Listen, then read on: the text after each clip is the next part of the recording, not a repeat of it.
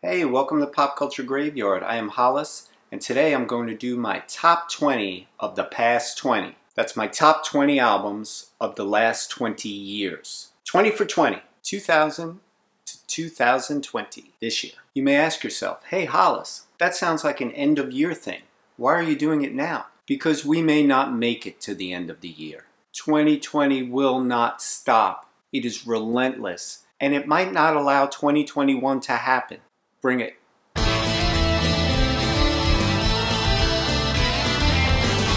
So here's my recap of the top 20 albums of the last 20 years. And I limited myself to one album per year. That's it. These are all subjective. This is just my list. It may not be your list. Yada, yada, yada. Disclaimer. So without further ado, let's kick this puppy off. Begin the countdown. Begin the countdown. 2000 brings us Idlewild.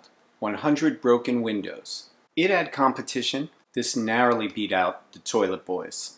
But I felt that's a little bit inside, even for me, great as this is. This is the band you want to check out. Men and women of a certain age, do you remember fondly the early REM albums? Did you wish that a band would come along and have that same sound and that same magic? Well, you might have slept on them.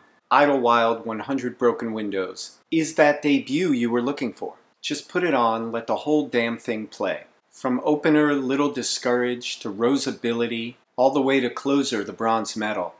There is no let up on this album. I remember buying this. I bought it in July of 2001 for $5, and it was one of the smartest purchases I ever made. Two other people in the record store passed by this album, and the one said to the other, "Oh my God, I lived on that album last year." The person seemed kind of cool, so I bought the album without hearing it. That's a good $5 album. Anyway, if you love early REM, check out 100 Broken Windows by Idlewild. Their follow-up is good too, the remote part. But trust me, 2000 baby. 2001 brings us The Green Album by Weezer.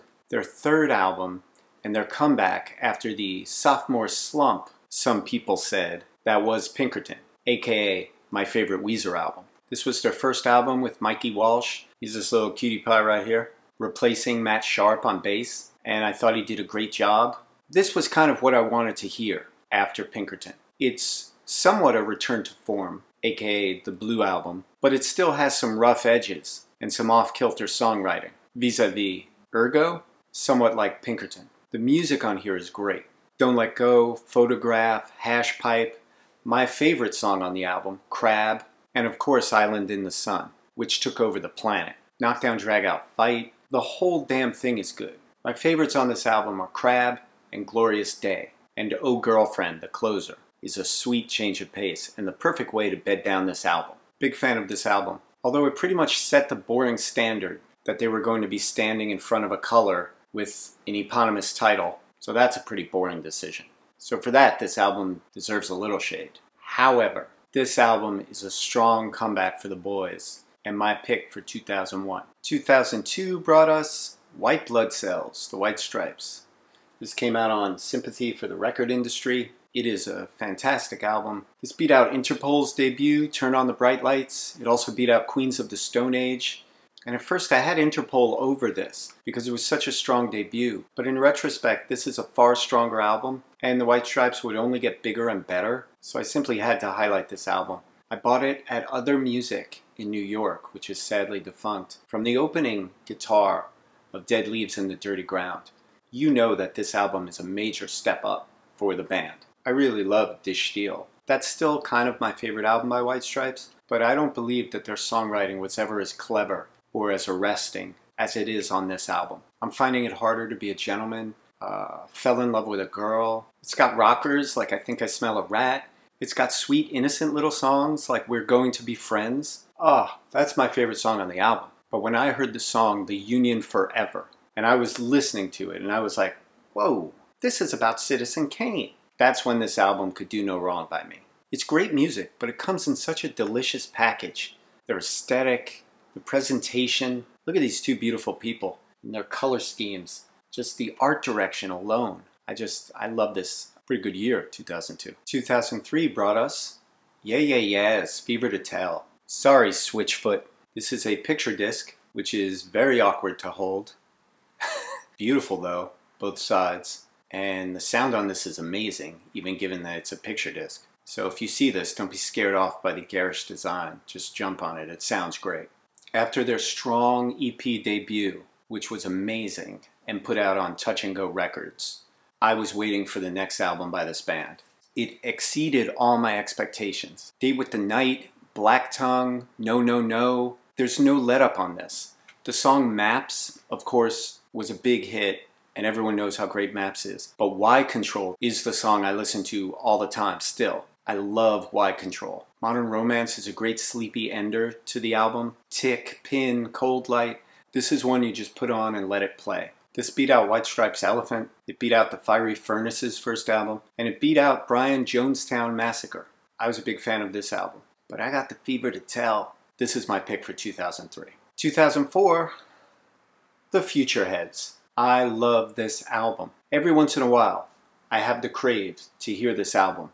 And when I put it on, it's better than I remembered. This time around, as I was listening to stuff for this list, I was like, oh yeah, the Futureheads. I remember liking side 1. And I put it on.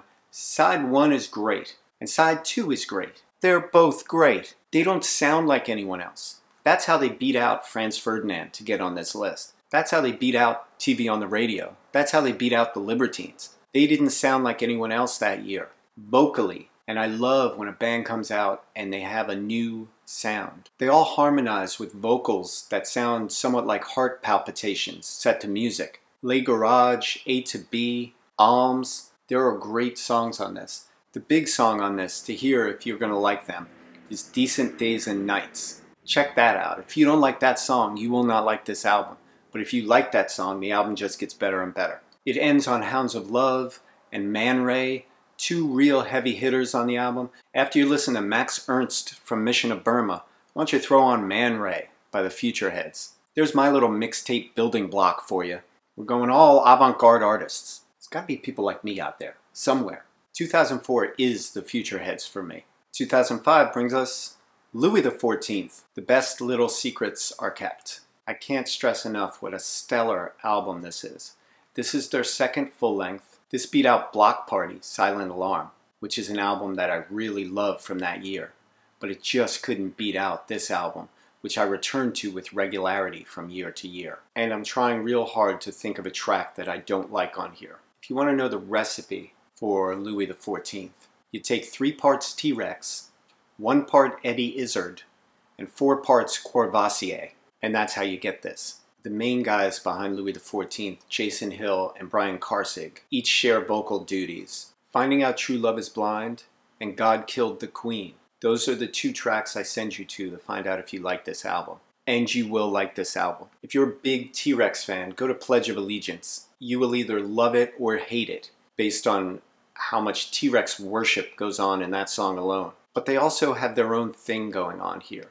There's a little bit of a gothic twist to their T-Rex-tasy. I saw them on this tour opening for Franz Ferdinand at Irving Plaza. They're so good. For better or worse, they sounded exactly like the album. With an album this good, you want them to sound like the album. A Letter to Dominique, Illegal Tender, this entire album is good.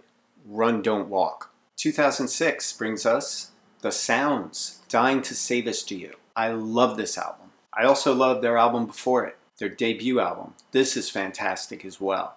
But for the year in question, it just doesn't get better than this. This is a rockin' album you can dance to. They're that perfect rock band you can dance to, which for many years rock bands forgot about. You know, the Ramones made people dance. Songs like Queen of Apology, Painted by Numbers, Ego. It is one great track after another. Songs like Much Too Long just make me so fucking happy, I can't believe it. There's softer stuff on it. Night After Night sounds like it would fit in perfectly with the stage show of Hedwig and the Angry Inch. It is a great album. I'm shocked at how many people don't know the sounds. Never underestimate the charm of vocals by someone who does not speak English as their first language. The inflections are adorable. This is a great album. It's one of my favorite covers with these 2 beautiful women on it from the Misshapes parties back in NYC that is now giving me flashbacks. Anyway, incidentally, this is from Music on Vinyl. It is a numbered pressing. It's on white vinyl. The pressing sounds fantastic. I can't recommend this highly enough. 2007 brings us Modest Mouse. We were dead before the ship even sank. I'm laughing because at first I said we were drunk before the ship even sank. That might be a better title. It's funnier, and we know why the ship sank. This was their first album with Johnny Marr, and I feel he was the songwriting shot in the arm that the band needed at that point. Because I loved their earlier albums, but I felt they were kind of casting about for some new inspiration at the time. And Johnny is what the doctor ordered. He sat down with leader Isaac Brock, and the two instantly started writing songs, just like Johnny used to do with Morrissey. And the songs poured out. Dashboard, Fire It Up. This whole damn album is packed with great music. If you're at all on the fence about this album, let me push you onto the good side of the yard. Get it. Just get it. I hear your excuses. Just get it. 2008 belonged to Tiger's Jaw. This album is one of my favorite albums. I listen to it more now than I did at the time. I have a confession to make. I am full-blown addicted in my adult life to emo. Tiger's Jaw is one of those albums I just put it on and it instantly makes me feel better. This is a second pressing put out on Run for Cover Records, and every song on it is great. The Sun, Plane vs. Tank vs. Submarine, I Saw Water, Chemicals. If all four of those beautiful songs in a row don't grab you, first of all, you have no heart. Second of all, this band isn't for you. But I just love their earnest, heartfelt, innocent music. Take, for example, the lyrics of Chemicals. We are made from chemicals, but what holds us together is much more than that. You are strong, so much stronger than me, all along. 'Cause you are everything, and I am nothing. What? If one of you gets this album after watching this, this entire video was not in vain. 2009 brings us Florence and the Machine, Lungs. This is an overwhelming album. It's beautiful, it's gothic, it's harsh, it's soft. It checks all the boxes. My wife got me into this band. She used to come to my DJ nights and she would request Florence and the Machine, and I didn't have any, so I had to get some. And I would play the song that spoke to me, which is My Boy Builds Coffins, which is on this. It's my favorite song on the album still. Part of that nostalgic? Maybe, but it's a great song. As with most bands that broke big in recent memory, the big hit off here is the one I can't stand, Dog Days Are Over. And it is not even indicative of the rest of the songs on this album. Kiss with a Fist is a great song. It's almost like they took We're Going to Be Friends by the White Stripes and they said, we can make this louder and more aggressive, but we don't want to lose the charm. The word that comes to mind is lush. Really, really lush production on this. Howl, drumming song, Between Two Lungs. There's no let up on this album. And it's a beautiful album to have. And it even comes in rose-colored vinyl. This album's appeal will not be lost on most of us. And these guys blew up so big, it's hard to say that 2009 belonged to any other band. Sorry, Chickenfoot. Up next for 2010, Merchant Ships, represented here. I came late to the party on Merchant Ships. I don't have any physical media for Merchant Ships. They're a download on my phone. If you can find one of their cassettes or one of their CDRs, more power to you. But they're a band that really grew in acclaim over YouTube. Anyway, I was overjoyed to discover For Cameron, the EP by Merchant Ships. Let me very quickly give you the lyrics for Things Left in Last Year, the opening track off the EP. Let go of your bitterness and realize you are not alone. We all stare at vacant ceilings, wishing we could just let go. We're all captains of a sinking ship. The setting sun helps pass the time as we sing along to our demise. And then they just scream it, repeating as we sing along to our demise. When I hear that, I just want to tear down a building. Those are outrageously good lyrics. Outrageous! My second favorite song on it is Something That Matters. Something That Matters is so charming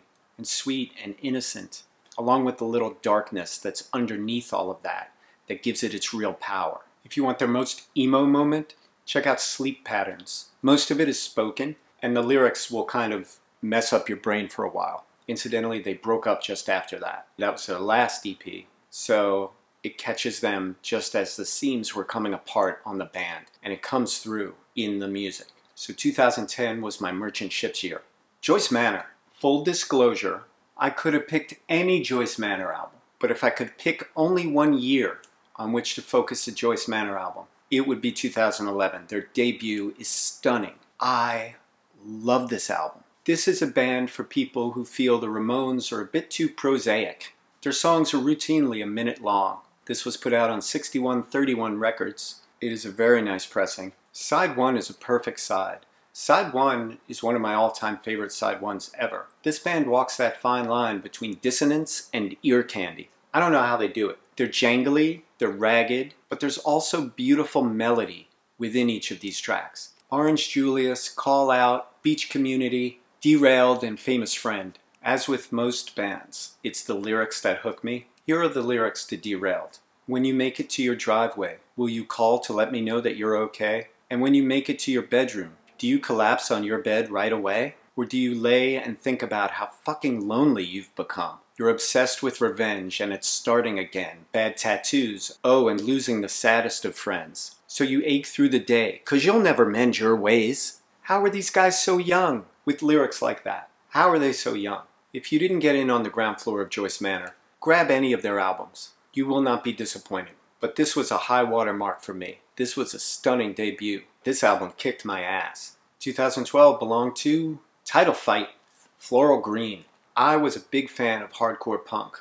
I am a big fan of emo. I also like something in between, like Overwhelming Colorfast or Toadies. This is a combination of all of that. Incidentally, I kept it in a shrink. No sleeve could tame it, horribly oversized. So I used the shrink wrap as a sleeve protector. If you're Title Fight curious, Side 1 is a stunner. Numb But I Still Feel It, Leaf, Like a Ritual, Secret Society, and Head in the Ceiling Fan. If there's one thing that all these albums I'm showing you have in common, it's Side 1 just hooks you. And it tells you everything about the band musically in one big blast. I really think Title Fight should have been even bigger than they were. This catches them even in a transitional phase. They started out a lot harder, and they keep moving more and more melodic. I think they got the magic formula on this album, and I'm still curious to see where they go from here. But I really, really love this album. Up next, My Bloody Valentine, MBV. MBV is also the name of their self-owned label. This was a strong comeback from My Bloody Valentine. In the first few seconds of putting this album on, from the initial feedback twang that you hear, you know it's going to be exactly what you want. Bandleader Kevin Shields understands what makes his band great, and he continues to carve out rhythms and melodies in deep sound textures that more pretentious shoegaze bands would be happy to simply get lost in. Only Tomorrow is my jam on this, but for the shoegaze uninitiated, I'd advise you to check out the track New You. It's a great toe in the water track to see if you want to follow the band further into their murky center. It's another album that I have on download only, so I'm going to stop telling you that. And you'll just know that when it's this disembodied picture, it's a download for me. 2014 brings us The Both. This is the debut and to date only LP by The Both, which is Amy Mann and Ted Leo. I love this album. It combines the best elements of both. I just got that. Ted Leo and Amy Mann. Everything they do separately melds perfectly. She brings the sweetness, he brings the raggedness, and on tracks like Milwaukee, No Sir, and Volunteers of America, it clicks perfectly. My favorite jam on this is You Can't Help Me Now. It is a beautiful song. It's got a little bit of Amy Mann's Save Me appeal, and the two of them trade it off so beautifully. I'm a big fan of this album. You like hooks? It's got hooks. You like great lyrics? It's got great lyrics. You're tired of overproduction? You want things stripped down? It's stripped down. So if you're curious, listen to You Can't Help Me Now. This is smart music. This is music for grown-ups. It's grown folks talking. This is a beautiful album by the most perfect of bedfellows. This whole album just spins like a top. 2015 brought us the Libertines, Anthems for Doomed Youth. This was a big comeback for the Libertines. I love the Libertines. I have everything by them, and this was a strong comeback. My runner-up album was the comeback from Veruca Salt. I love seeing them come back because I'm a big fan of American Thighs, their first album. But I had to give it to the Libertines. This was such a major reformation musically. And it's almost like no time has passed when you hear this album. Gunga Din was the lead-off single from the album, and it's the perfect comeback track. They're so damned good together. Of course, I'm speaking of Carl Barrett and Pete Doherty, the songwriting team, the nucleus of the band, two brothers who are like oil and water, but who love each other. It's a poetic band. It's a smart band. There's a lot for you here. The track Belly of the Beast sounds like vintage Libertines, a feat they pull off several times on this album. One of the best songs on the album is You're My Waterloo. It was, of course, one of the Libertines' best unreleased tracks from as far back as like 2010. Here it's been re-recorded This new version is far better musically, far more melancholy, very well done, but it lost a little bit of the original's ragged charm, but I'm being very nitpicky. Anthems for the Doomed is the best kind of comeback album. It's one that trods new ground for the band, yet still has that familiar ring of all the things you loved about them. So that's why they're my pick for 2015 album. 2016 brought us Car Seat Headrest, Teens of Denial. Quick shout out to my man Lyndon, who turned me on to this band. Lyndon is younger than me. I slept on them, and I quickly made up for it. This was the album he recommended to me. It quickly became one of my favorites. This album answers the question, what if Beck had fronted Pavement? Drawled vocals, angular guitars, and nostalgic production that even upon first listen make these songs seem somewhat familiar. Fill in the blank, Vincent, Joe gets kicked out of school for using drugs with friends but says this isn't a problem. There are so many refreshing songs on this. Not just refreshing in the songcraft,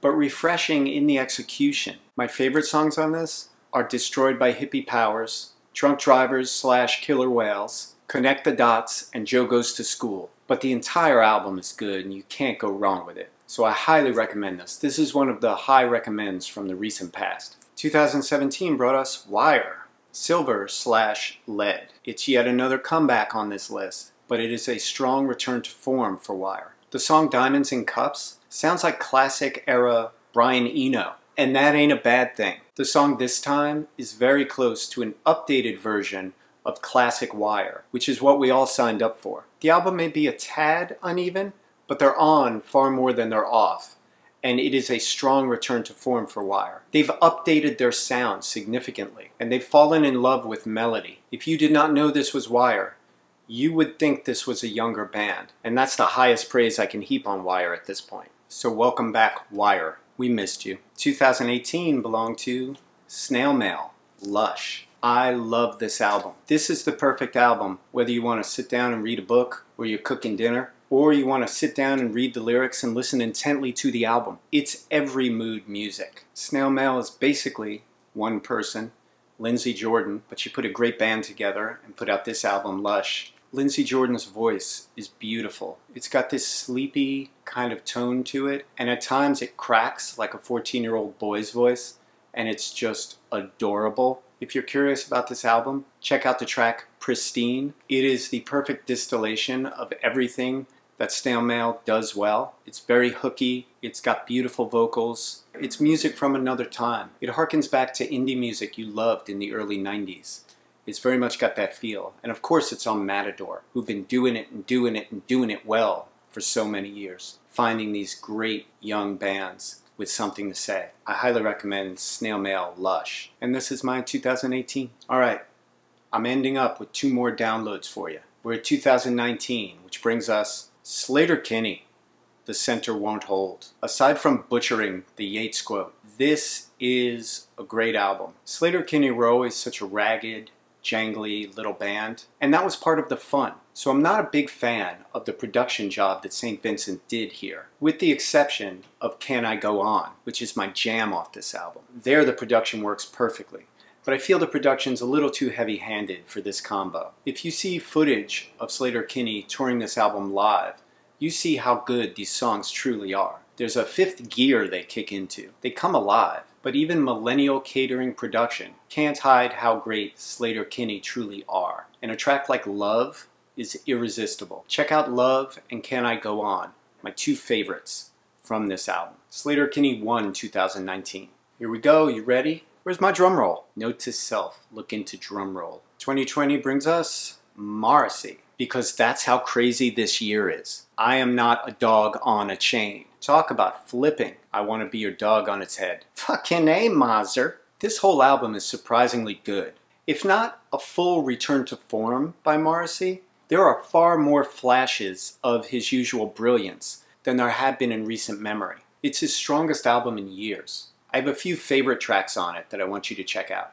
My Hurling Days Are Over is a sweet, sentimental song that I think you're going to be left with after you finish hearing the album for the first time, and you might want to go drop the needle back on that bad boy. I also want you to check out Bobby, Don't You Think They Know, which is a duet featuring Thelma, Don't Leave Me This Way, Houston, who kills it. She kills it. And the two of them, oddly, work well together. It's a beautiful mixture. So I highly recommend that. That is it. I'm spent. I'll see you in another 20 years. That's it for this week on Pop Culture Graveyard. I hope you enjoyed this 20 for 20 and you got some value out of it. If you did, please hit the subscribe button. And I will see you next week with a lot more cool stuff.